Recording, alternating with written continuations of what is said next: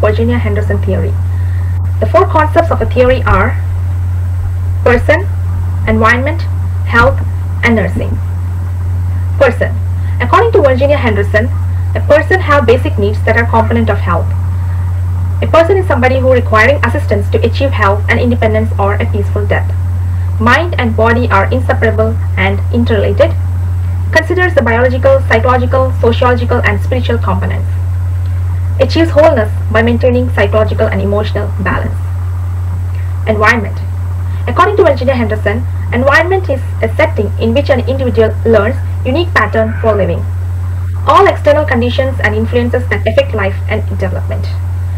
Individuals in relation to families, and minimally discuss the impact on the community on the individual and family.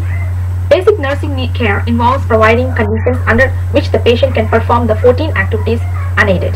And I will be discussing the 14 activities or the 14 components in my last slide. And health. Health is the individual's ability to function independently as outlined in the 14 components. Nurses need to stress on promotion of health and prevention and cure of disease. Good health is a challenge affected by age, cultural background, physical and intellectual capacities, and emotional balance. It is the individual's ability to meet these needs independently. Nursing. Virginia Henderson defined nursing as the unique function of the nurse is to assist the individual, sick or well, in the performance of those activities contributing to health or its recovery that he would perform unaided if he had the necessary strength, will, or knowledge, and to do this in such a way as to help him gain independence as rapidly as possible. The nurse's goal is to make the patient complete, whole, or independent. In turn, the nurse collaborates with the physician's therapeutic plan. And nursing is something that's temporarily assisting an individual who lacks the necessary strength, will, and knowledge to satisfy one or more 14 basic needs. Assists and supports the individual in life activities and attainment of independence. Nurse serves to make patient complete, whole, or independent. The nurse is expected to carry out the physician's therapeutic plan. Individualized care is a result of the nurse's creativity in planning of care. And nurse should have the knowledge to practice individualized and human care and should be a scientific problem solver. In the nature of nursing, nurse's role is to get inside the patient's skin and supplement his strength, will, or knowledge according to his needs. Now I will discuss the 14 components of Virginia Henderson's need theory. So the first component is breathe normally, eat and drink adequately, eliminate body waste, move and maintain desirable postures, sleep and rest, select suitable clothes, dress and undress, maintain body temperature within normal range, keep the body clean and well groomed, and protect the integument, avoid dangers in the environment and avoid injuring others, communicate with others in expressing emotions, needs, fears, and opinions, worship according to one's faith, work in such a way that there is a sense of accomplishment, play or participate in various forms of recreation, learn, discover, or satisfy a curiosity that leads to normal development and health, and use the available health facilities. These are the 14 components. Thank you.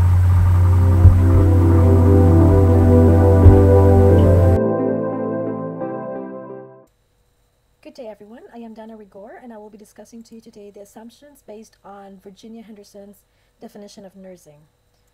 First, independence is valued by the nurse and the patient more than dependence. The client's independence is promoted and encouraged. Ultimately, the sooner the person can care for himself or herself, find health information, or carry out prescribed treatments, the better off the person is. It is hoped that the recipients of care feel that the choice is their own.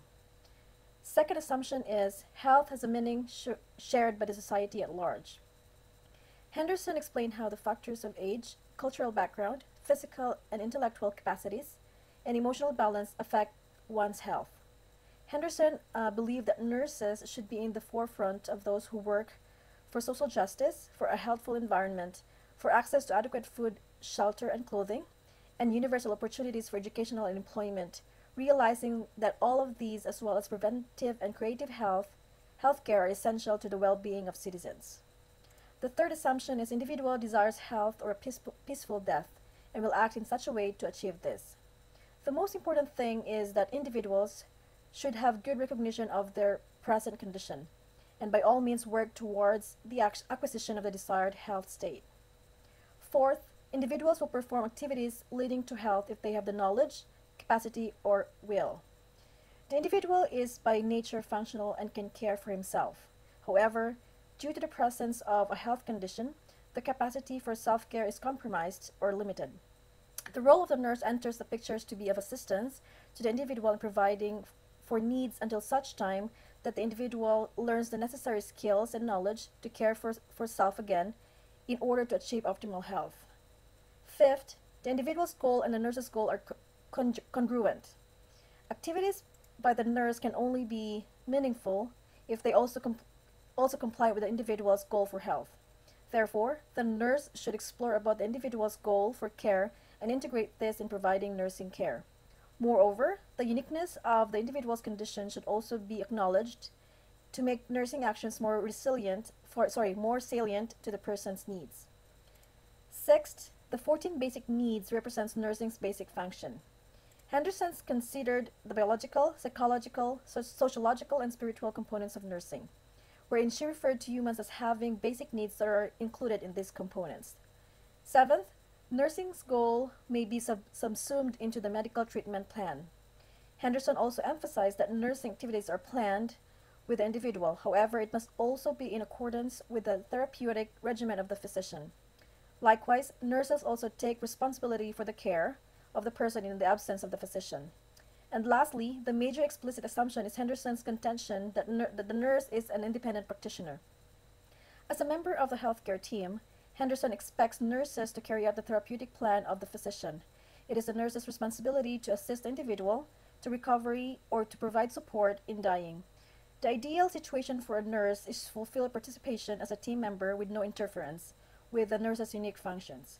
The nurse serves as a substitute for whatever the patient lacks in order to make him or her complete, whole, or independent, considering the person's physical strength, will, or knowledge to attain health. Thank you so much. So our case is about a 78-year-old man presents to the emergency room with garbled speech and severe right-sided weakness involving the face, arm, and leg. He was watching the 11 o'clock TV show when suddenly he fell over to the right side, unable to speak. His daughter called the ambulance immediately and he was taken to the emergency department. He was suspected to have a stroke. His medical history revealed that he has 3 episodes of garbled speech in the last months, lasting about 15 minutes each. He is known to be hypertensive for the last 10 years. He has a stable angina. He is also an ex-smoker for 3 years. He is known to have a borderline cholesterol, but it is controlled under diet. His medications include metoprolol 25 milligrams 2 times a day, hydrochlorothiazide 25 milligrams once a day, and nitroglycerin sublingual as needed. His medication revealed that his blood pressure is 200 over 110 milligrams per mercury. His heart rate is 80 beats per minute and is regular. His respiratory rate is 20 with upper area wheezing. His temperature is 37.8 degrees Celsius on admission. His cardiovascular status, his heart sounds is normal, there is no murmur and breath heard on left side of the neck. Abdominal is soft, non-tender, and no masses noted. His neck is absent of stiffness. CNS examination reveals that pupils are equally reactive to light and accommodation. Gaze preference to the left, possible right visual field loss. There is a right facial droop. There is a receptive aphasia. There is a severe weakness at the right arm, 0/5, and right leg weakness with a rate of 1/5. Sensation is decreased on the right side of the body to pinprick. There is a right Babinski reflex, and there is also mild hyperreflection. Upon initial investigation in the emergency room, patient was in a stroke code. There is no known allergies, and CT scan reveals that there is no hemorrhage, and there is a left hyperdense MCA sign, and there is also no subacute changes. Upon interview to the family, it was indicated that he was fully independent before the attack. He is continent but needs assistance to go to the washroom. He can make decisions but consult with his family, and his support comes from the family. He was admitted with a diagnosis of cerebrovascular accident. Client assessment focuses on assessing client's neurological status to determine alertness and ability to participate, assessing the client in a head-to-toe manner to determine the client's need, assessing the client's capability to gain independence, and determining the client's secondary decision maker. Client goal focuses on clients assisting in gaining independence that will aid him in his activities of daily living, helping the client care for himself within a familiar, supportive, and meaningful environment, enabling the client to express his choice, needs, and inquiries, and restoring overall health and promoting recovery. Virginia Henderson's 14 component for basic human needs shows holistic approach to achieve physiological, psychological, spiritual, and social needs to be achieved by nurses. Nursing intervention and evaluation will be according to nursing diagnosis like impaired physical mobility related to hemiplegia. Intervention for this will be positioning to promote contracture, relieve pressure on affected body parts, change the position every 2 hours to prevent pressure ulcer, prevent adduction of affected site to avoid dislocation or pressure on limbs, elevate arm to prevent edema, provide range of motion exercises to prevent further deterioration and to enhance circulation, plan short-term exercises to prevent cardiac workload, also observe for pulmonary embolism, start rehabilitation as of patient's level of consciousness to promote independence, pain related to hemiplegia, to prevent pain to extremities, never lift patient by flexion shoulder, use proper movement and patient position for body mechanism, elevate arm or hand to prevent edema, provide medication as per the need, lack of self-care related to disease condition, assist patient in daily living activities to promote self-care, encourage patient to set daily goal to perform as to promote self-esteem, provide privacy and proper dress-up to improve morale, provide emotional support to prevent discouragement, lack of nutrition related to impaired swelling, plan a diet pattern with dietitian to maintain proper nutrition, assess coughing, food dribbling and gag reflexes to prevent aspiration, provide small bites, have the patient sit up in right position to facilitate proper swallowing of food, prepare for tooth feeding if patient is not able to swallow, to promote proper nutrition, impaired bowel and bladder elimination related to flaccid bladder, provide catheterization to promote elimination, maintain intake and output chart to assess for fluid retention, provide adequate fluid and high fiber diet to prevent constipation,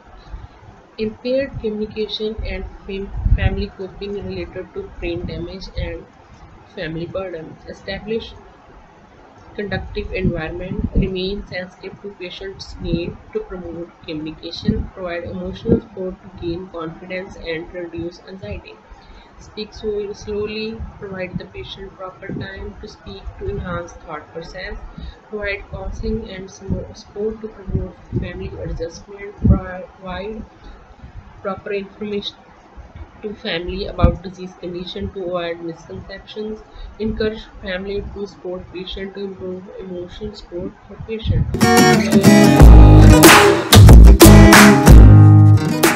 Evaluation will be show the patient will have the following: improved mobility, free of pain, patient will be able to perform self-care, use of adaptive equipment, demonstrate safe swelling, have normal bladder and bowel elimination, shows improvement in communication, maintain intact skin without breakdown, family demonstrate positive attitude and coping mechanisms. So to conclude, Henderson's theory emphasized that client is a unique and should be the focus of the nursing practice. The theory also emphasized the importance of increasing the client's independence to promote healing and to achieve maximum potential. Also, the patient should meet the 14 basic human needs and to assist nurses in working with individuals, families, groups, and communities.